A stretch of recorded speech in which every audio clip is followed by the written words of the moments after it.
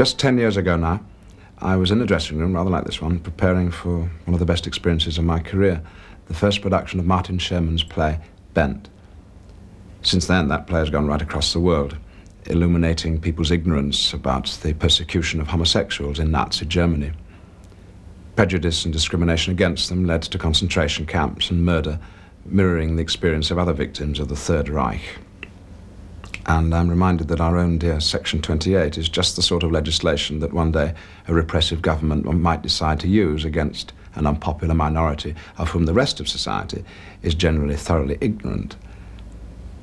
And like straight society, history too is ignorant of homosexuality.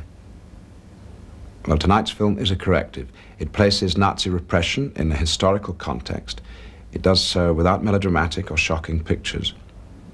I'm heartened by the sturdiness of the survivors. Their witness is full of vitality, and I think optimism too, because they encourage lesbians and gay men to be strong in our own self-defense and encourage the rest of society to be appalled about what can be achieved in your name if you remain ignorant of homosexuality.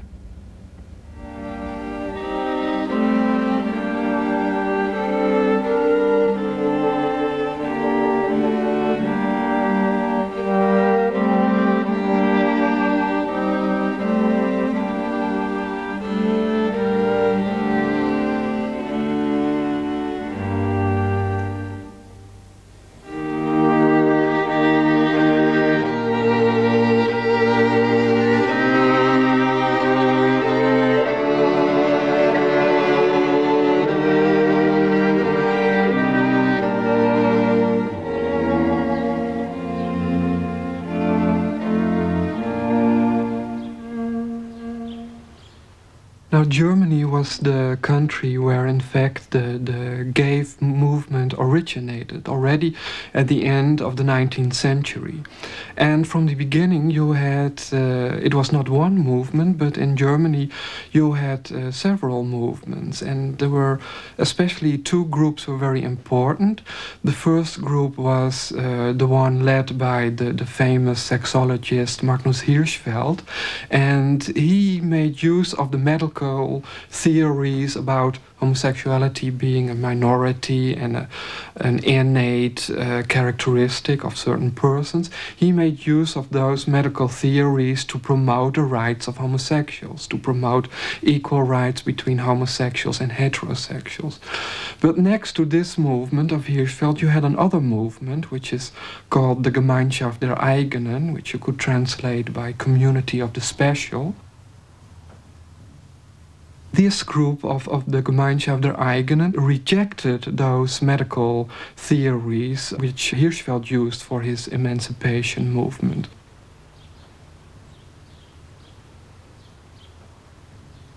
The aesthetics of the body was very important for this movement. And in that case, the movement was, in fact, very typical in that time for a bigger movement in Germany. And I am thinking about the reform movement in Germany at that time, which wanted to go back to nature. It was very much a movement against the modernization of Germany at that time, industrialization, the big city. They wanted to go back to unspoiled nature. And you see this movement very clearly also in the Freikörperkultur, the nudist movement, which originated, in fact, in the same time.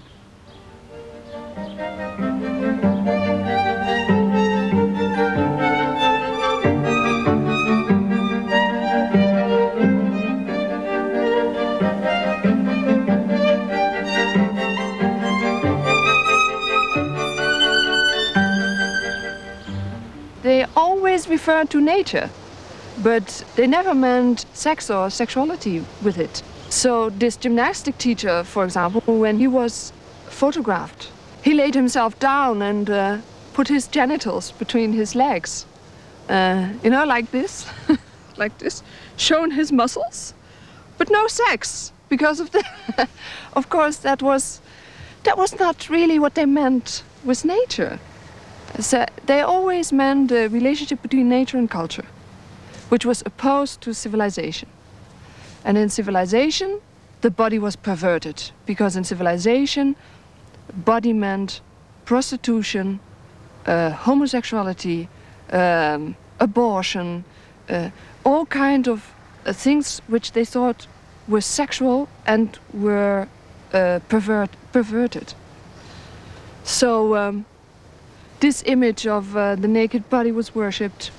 It was worshipped in the youth movement by boys and girls.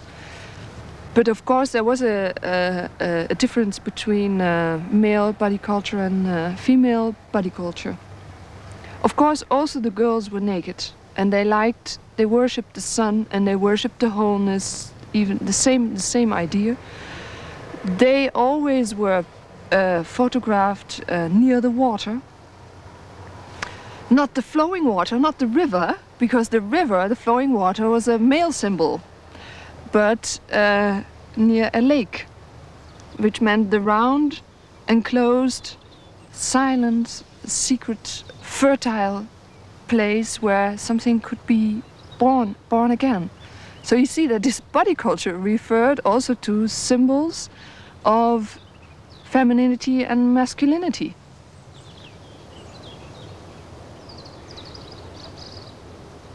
They were very much afraid that female characteristics could come into a male body and male characteristics into a female body. Because if this happened, then in a way you were lost between the sexes. There was no clear order anymore.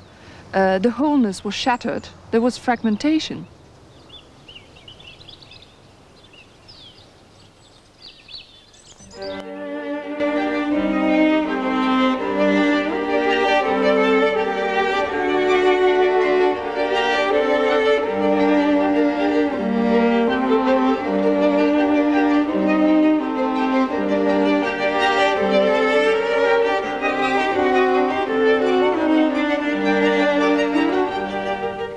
Now this movement where I talked about the Gemeinschaft der Eigenen is so interesting because in fact it made use of typical German tradition, and that was the tradition of friendship, which originated in the 18th century. They made use of the idea of friendship as being an emotional bond between men, which was glorified already then by literary men. And they also made use of the other concept of friendship, friendship having a political nature, being of very important for the nation. And in a certain way, they use these ideas to make homoeroticism, you could say, respectable and attractive, not only for a homosexual minority, but in fact for more men, to promote homoerotic relations between men in general. And for them, this was also going back to the Greek ideal of Greek male eros, and also they made use of these very typical German traditions.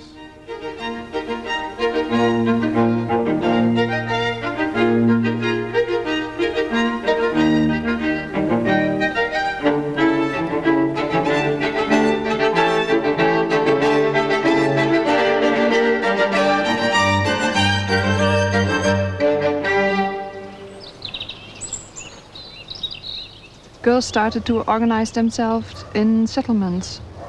Because the idea of eros was linked to nature, these were settlements where nature could be worshipped. They organized body culture and gymnastics in these settlements, and they worked the land.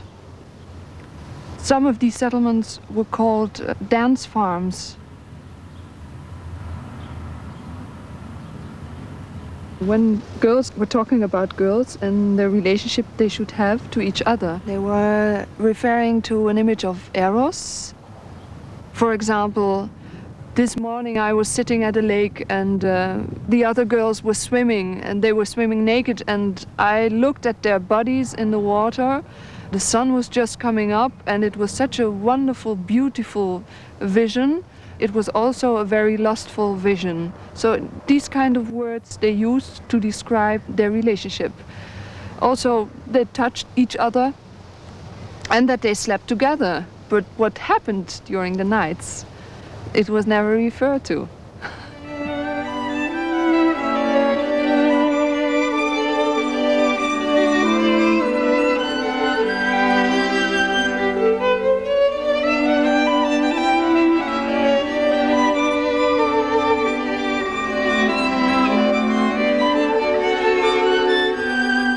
They described well-known elder pairs of women, that they had their separate room and they had their beds put together and they slept there. But it was not seen as, for example, it was not seen as a lesbian relationship. Living together all the time, sleeping together, touching each other, loving each other was not seen as lesbian, and it was not seen as sexuality in their sense of what sexuality could be. I mean, for us it's completely different. We talk in different terms about these kind of relationships. So yeah, you could say this was female eros.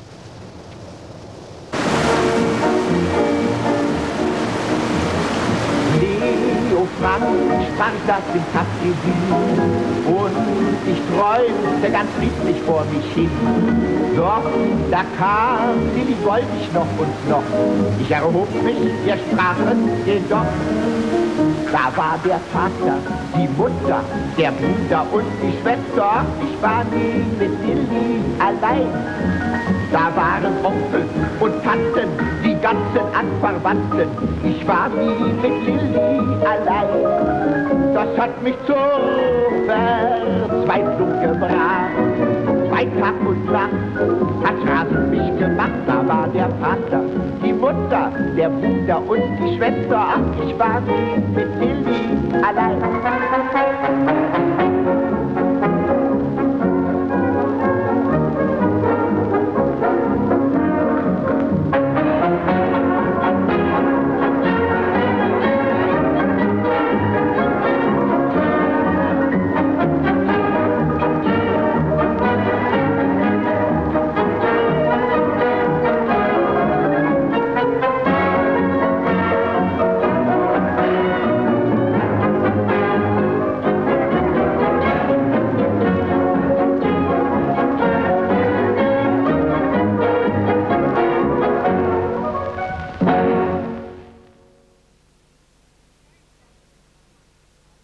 The very fact that Weimar's sexologists were even concerned with the biology of women or women's sexual satisfaction, I think, is already an indication of the changing condition of women in Germany after the First World War, of women who were working more outside of the home, were more visible on the streets, were having fewer children, more abortions, asking for birth control more, and causing a generalized anxiety among politicians, demographers, even old feminists who wondered what was happening to this new generation of women. And I think that for sexologists in particular, they saw female sexuality with a kind of double vision, that on the one hand, they saw it as being very fragile, very vulnerable, as expressed in a kind of biological tragedy of women who had to be treated very carefully, so as not to be scared off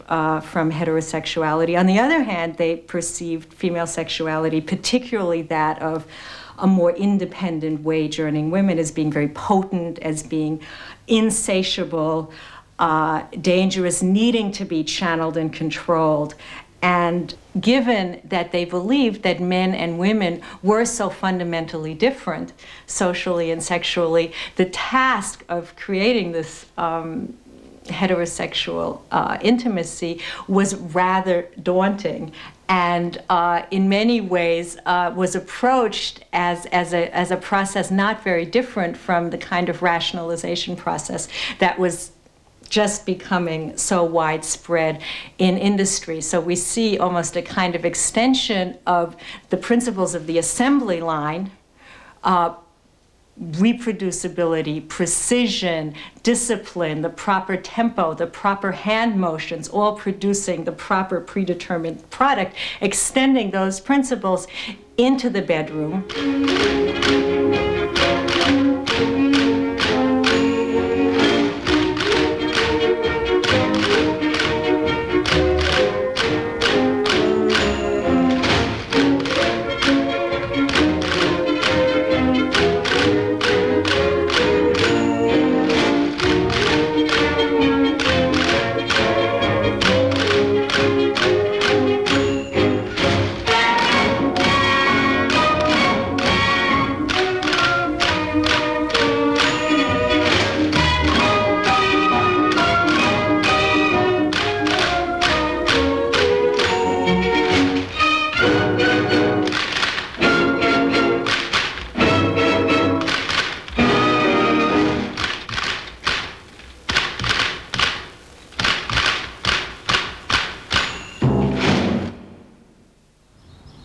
Paragraph 175 was the paragraph against homosexuality, and which made homosexuals criminals, and they could be put and would be put into prison. And that was the reason that Hirschfeld fought this paragraph with the government in numerous occasions. I met Magnus Hirschfeld through a friend of mine who took me to the Institute for Sexual Science and introduced me first to Carl Giese, who was Magnus Hirschfeld's secretary, and then to Magnus Hirschfeld himself, who was internally at the house generally called Papa. I met him. I found him a very sympathetic elderly gentleman with a heavy mustache which grew over his upper lip. He looked rather like a walrus, but a very nice walrus. And he started to ask me questions about my life, because his medical and psychological interests lay in the variations of human nature, physically and psychologically. So I started to talk to him quite freely. As he had such a delightful charisma, I didn't feel handicapped at all. And that was what interested Hirschfeld enormously, because it proved his theory that psychological and also physical inclinations are not acquired, but inborn in various peoples all over the world, millions of peoples. They're all different. I think in this time, these social and sexual experiments were open. I think in Germany and in other countries, all human beings always did this kind of experiments. But in this time, it was openly. And it was just like a fashion for women having some lesbian experience, yeah, or for men having some homosexual experience, like Isherwood wrote in his novels. But it was not the only thing. Couples had experience with other couples, or they tried free marriage, and they were talking about marriages and being always together or being only a short time in the life together. Hannelore trägt ein Smokingkleid und einen Bindeschlips, trägt ein Monokel jederzeit am Band von Seidenrips. Sie boxt, sie foxt, sie golft, sie steppt und unter uns gesagt, sie neppt, besonders so im Mai. Es hat mir einer anvertraut, sie hat ein Bräutchen und ne Braut, doch dies bloß nebenbei. Hannelore, Hannelore, schönstes Kind vom Halschen Tor. Süßes, reizendes Geschöpfchen mit dem schönsten Bubiköpfchen, keiner unterscheiden kann, ob du Weib bist oder Mann. Hannelore, Hannelore, schönstes Kind vom Halschen Tor. In this time, I mainly know about Berlin. In this time, we had about 50 bars for women. Now we have about 5 or 6, so you can compare. But there were also a lot of bars for men or for transvestites, and so it was fluently, and also men came in the lesbian bars. Mali und Igel sind besonders bekannt gewesen als ein Lokal, wo in erster Linie die Künstlerinnen und Schauspielerinnen und alles, was so in der Vergnügungsbranche beschäftigt war, die gingen dahin. Es war ziemlich teuer da, aber es war ganz entzückend. Und im Allgemeinen, wenn um 8 aufgemacht wurde, dann kamen schon die Freundinnen und setzten sich an einen Tisch, damit der Platz frei blieb. Und nachher so um 11 herum, dann kamen die so langsam von ihrem Beruf. Und dann haben sie bis die ganze Nacht durchgefeiert, Sonnabend, Sonntag. Das war allgemein bekannt und man war sehr gerne dort.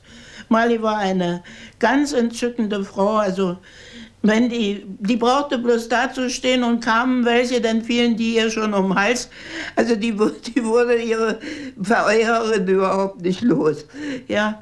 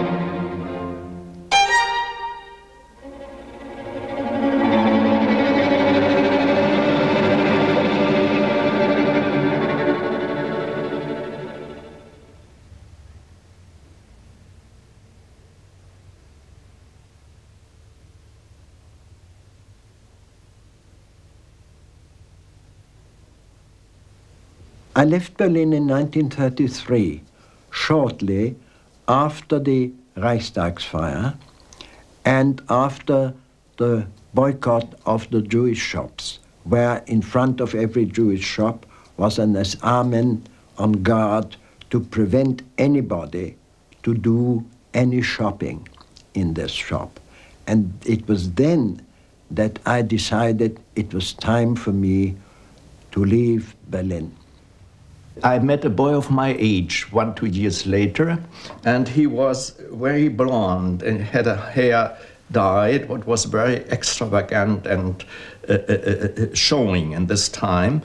And I never had an affair with him, maybe because he was so exotic.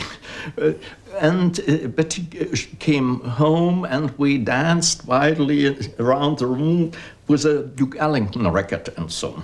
And one day, this boy brought an idea in the head of my mother, and she came in my room, and just when he was off, of course, are you homosexual? And I directly said yes. And then she left, came back after a minute, had a little bit tears in the eyes or something, and then she told me that I and my second husband, we went to bars like this, and we met quite some people, and they were all very nice. But now we have Hitler, it's prohibited, will be punished, and is very dangerous. Please don't go into bars, don't look around on streets, find a nice friend and come home with him and introduce him, so she said. What is so remarkable about Nazism is that on the one side it tried to promote the family and support the family, but you could say on the other side it destroyed the family because it took men and boys out of the family into their all-male organizations. So what you see that next to the family, they also glorify male bonding, they glorify male comradeship. They say that strong emotional bonds between men, like in Greece, like Greek warriors was also these friendships. For the Nazis, these friendships were very important to promote the cohesion of their militaristic organizations. Now, this glorification of friendship within the Nazi movement raised some serious problems for the Nazis themselves, because close friendships between men, like they advocated, could also be associated with homosexuality, and was associated with homosexuality in the beginning of the 20th century a lot of times.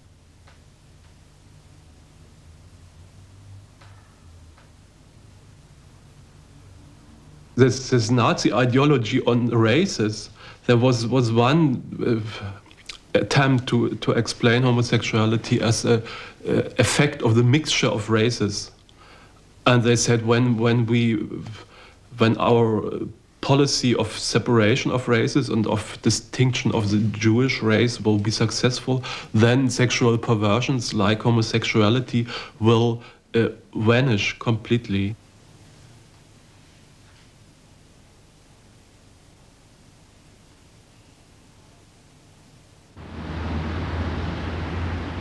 As all oppressors, the Nazis connected political meaning and sexuality. Like all they said, they were talking about that the political enemy has wrong sexuality.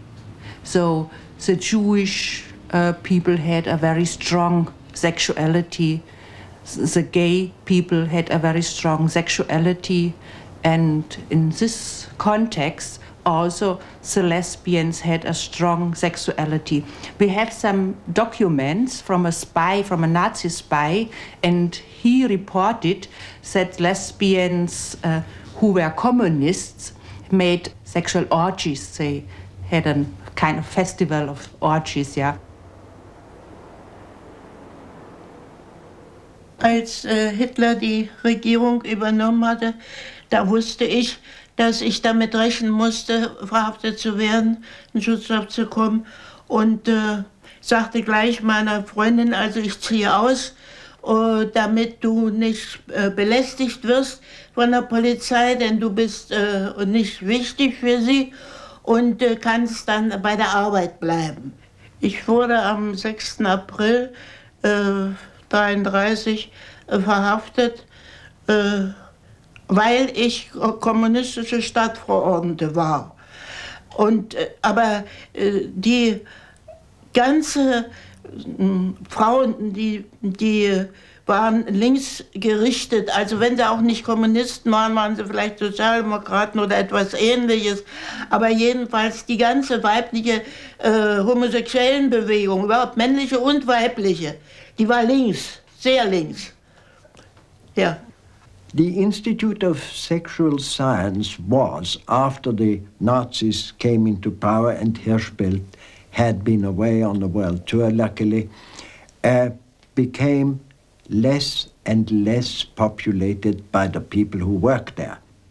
So eventually the Institute was empty and was ravaged by the Nazis, and the archives, which were most precious possessions of Magnus Hirschfeld personally, but also of international interest with regards to sexual science.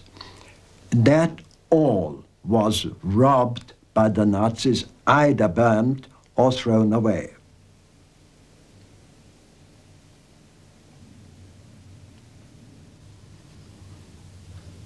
The lesbians behaved badly in the eyes of the Nazis.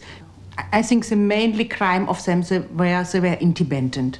And they were not connected to one man or not so much devoted to the Führer.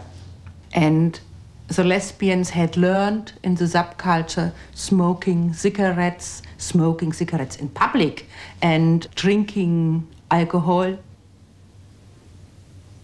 There were some writers who demanded that lesbians should be criminalized, but lesbians could be controlled as women.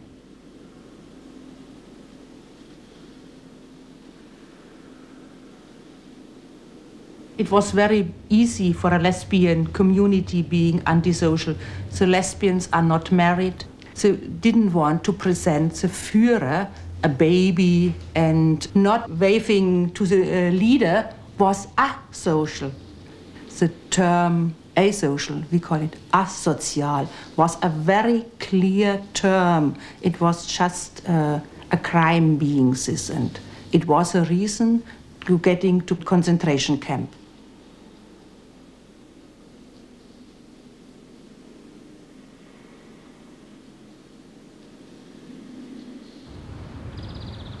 In the beginning of the 30s, you had this famous scandal about Ernst Röhm, who was the leader of the SA, which until then was the most important and the most powerful group in the Nazi movement, in fact.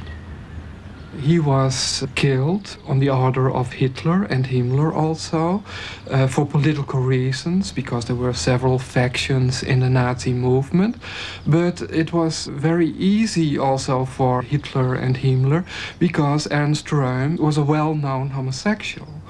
And within the SA, a lot of leaders were homosexuals also. So they could put the blame on the homosexuality of Röhm and put away the political reasons. So while before the killing of Röhm, the Nazis didn't take severe measures against homosexuals, after that the real persecution began, in fact. Among the Nazi doctors, there was a big discussion and competition on different theories and explanations of homosexuality, and no one of them was successful in turning homosexual men around in heterosexuals.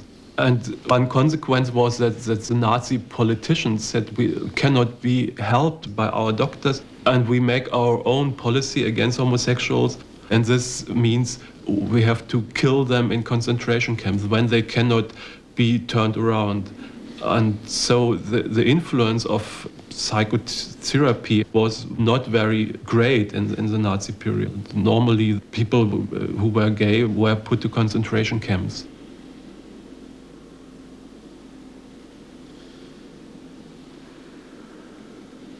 There were some Nazi doctors who believed that homosexuality has something to do with hormones. This theory was very underdeveloped, and they made experiments in the concentration camps with gays to find out how the hormones produce homosexual behavior, but they were not successful in this.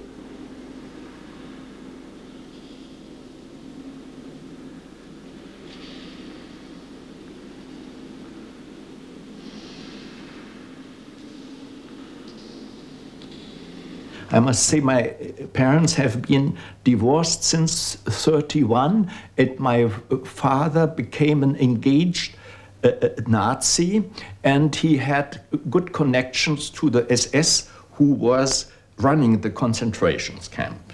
So I said to my mother, no, I have only 1 week and I don't want to spend the time with my father. And so she said, please go. And now she told me Uncle Georg is in a concentration camp, and she spoke to my father, and he said maybe he can arrange that I can visit Uncle Georg.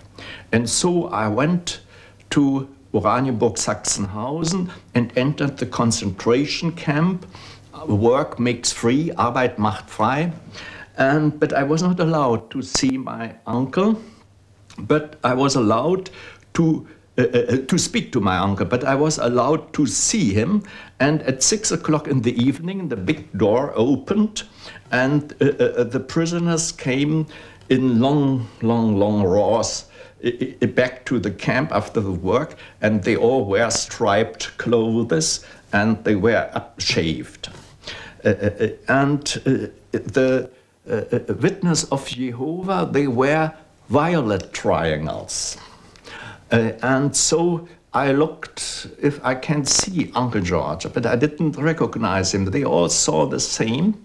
But then came the people with a pink triangle, the homosexuals, and also in long rows, shaved and so on. And that was a real shock. But I was staying there, and I only thought, thinking of my father and the SS guardsmen, I said, you assholes, you never will see me here marching in rows. That was what I promised to myself. The lesbians are that their gay friends, or the male homosexual, from their cliques or something from their surroundings, were brought to police stations, were brought to prison, or brought even to concentration camps. And I think this affected the life of the lesbians very much, maybe much more than laws or certain rules. Because from this grew so many fear out of it. They saw that a man was in a gay bar, and were arrested, and they were full of fear that this might happen next day or next year to them. And they also saw that a gay man asks them for marriage, because they were arrested, and I have some examples, and then they told the police, I'm not a gay or a homosexual man, I'm a normal man, I am engaged with a woman.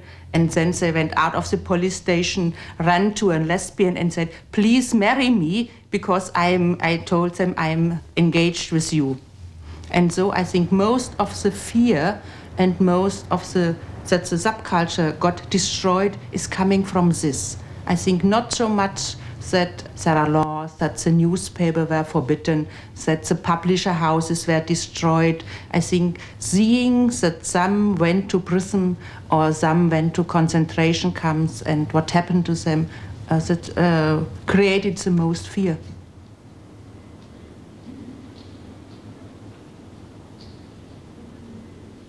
Da ist mir einmal eine eigenartige Sache passiert. Und da ging ich in Schöneberg die Spicherenstraße entlang und an der Ecke von der Nachbarstraße, da stand eine Dame und die war mir irgendwie so bekannt, aber ich wusste nicht, wer sie war. Schlank, groß, eine schöne Jüdin. Und die spricht mich auch an, also muss sie mich auch gekannt haben, aber ich habe keine Ahnung gehabt, wer es war. Und spricht mich an und sagt, soll ich fahren oder soll ich nicht fahren? Ich sage, aber ja, fahren. Ja, die sagen alle, das gibt sich wieder. Da kommt denn nichts mehr nach gegen uns. Und da sage ich, das ist Unsinn. Sie müssen so schnell wie möglich wegfahren aus Deutschland. Und dann sagt sie, ja, heute Nachmittag geht ein Zug. Ich sage, nehmen Sie den Zug. Sagt sie, ja. Und geht. Und weg war sie. Und dann nachher, dann fiel mir erst ein, das muss Mali von Mali und Igel gewesen sein. Denn ich kannte sie, aber ich konnte sie im Moment nicht unterbringen, weil das schon in der Nazizeit sogar eine paar Monate später war, also da wusste ich das nicht so, wo sie war und so. I was heavily wounded in Russia in 1941. In 1943, I was in an office, army office at Berlin working. And here I met a boy, and this boy had from Russia vacation, and he lived with friends I knowed. But this boy was very effeminated, and it was very obvious. And he delayed coming back to the front about 6-7 days. and the military police grabbed him at Station Charlottenburg, and he came in prison at Brandenburg, and as his mother later told to those friends of him, they gave him an injection of being insane and not worth to life. That was one case. And then at Berlin, also 43, 44 maybe, there have been 2 soldiers of the SS. They were here for a course of intelligence service, and they had a private room at Wielandstraße in the apartment of a widow. And I visit them sometimes, and this widow was very nice, was playing the mother of the boys and even playing a little bit the mother of gays. But one day she observed activities of those 2 boys. They announced it to the SS. The SS came, arrested them, and they both were shot. And I really wondered what this woman may have moved to do this. And up to the end of the war even, I made a circle around that block at Wielandstraße not to step into her and be maybe recognized. So that is another story of this kind, yeah.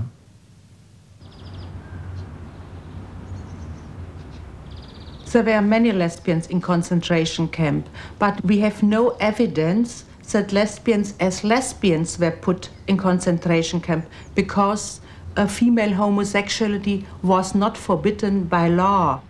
But the Nazis found many ways to put lesbian women in concentration camps. They put them under the sign of asocial, and under the sign they said they are prostitutes and were put in concentration camps, or they were communists or Jewish women. So they found many ways, or they were bad to the German community, then they also were sent to concentration camps. Alle Konzentrationslager hatten ein Bordell. Und da kamen nicht nur die Prostituierten hin, sondern auch aus irgendwelchen Gründen unbeliebte homosexuelle Frauen, von denen man das auf irgendeine Weise herausbekommen hatte. Oder wenn zum Beispiel ein Mann auf eine Frau eine Absicht hatte und die hatte eine Freundin, und er konnte feststellen, dass sich das eben um eine lesbische Frage handelte. Da hat er sie einfach angezeigt, aber meistens nicht angezeigt deswegen, sondern sie hat auf Hitler geschimpft oder irgendetwas. Also der Grund ist meistens ein anderer gewesen. Darum kann man auch die lesbischen Frauen nicht herausfinden, denn sie hatten ja keinen rosa Winkel wie die Männer, sondern sie hatten meistens schwarze Winkel, also Kriminelle. Und da kam dann alles runter, wo man nicht wusste, was es war oder was. Und da kamen auch die homosexuellen Frauen darunter. Und da man ja auch unter den Prostituierten eine Menge homosexueller Frauen hatte, da war das, naja, das war dann ein Aufwaschen, nicht wahr? Die kamen alle zusammen eben ins Bordell und dann war die Sache erledigt. Ja. As I told you before, I lived with my father, and I came home one night and my stepmother told me that the Gestapo had called. And as I was out, they said, fine, we'll come back tomorrow morning, which indeed they did. And there was a house search in my room, and in my writing desk, they found an address book, which they took with them, and then I was taken to the Gestapo headquarters, where I was interrogated by these Gestapo men in a way which I would, in hindsight, say was perfectly correct and acceptable. But when the interrogation at the Gestapo was over, I was taken to a police prison, where I found myself together with 2 other chaps in the cell. And during the first night there, I was taken into a room in the cellar where there were, I would say, I'm not certain about the actual number, but I would say about 10 men, and each of them held a stick very much heavier than my walking stick. And they had my address book in their hands, there's one after the other. I have to stand to attention in front of each one, had to undress, and then they opened my address book and said, "Who is this man?" So I said, "I'm very sorry, I can't tell you." And this interrogation went on from man to man, accompanied each time by a desperate blow with that heavy stick. Now, eventually, and there is a blank now in my mind, I came to on the floor of the cell, which you may know or may not know, is never in complete darkness during the night. There's always a little lamp hanging down, so there is a sort of semi-light. And when I came to, I thought, how extraordinary. Somebody must have poured honey over my face. And I did this and looked at my hand and realized that it was covered in blood. So, of course, my first reaction when I got over the immediate shock was that my face had been bashed in, and I thought, what's going to happen to my future? I can't work in the theater with a monstrously disfigured face. So time went by, not many weeks, until I was called out of my cell and taken to the ground floor where this same gentleman who interrogated me waited for me and said, "I have good news for you. You are free. But don't run away. Wait for official information by letter that the case against you, because of lack of evidence, is closed." And that, I'm afraid, is the end of my story and the fact that I'm still sitting here talking to you.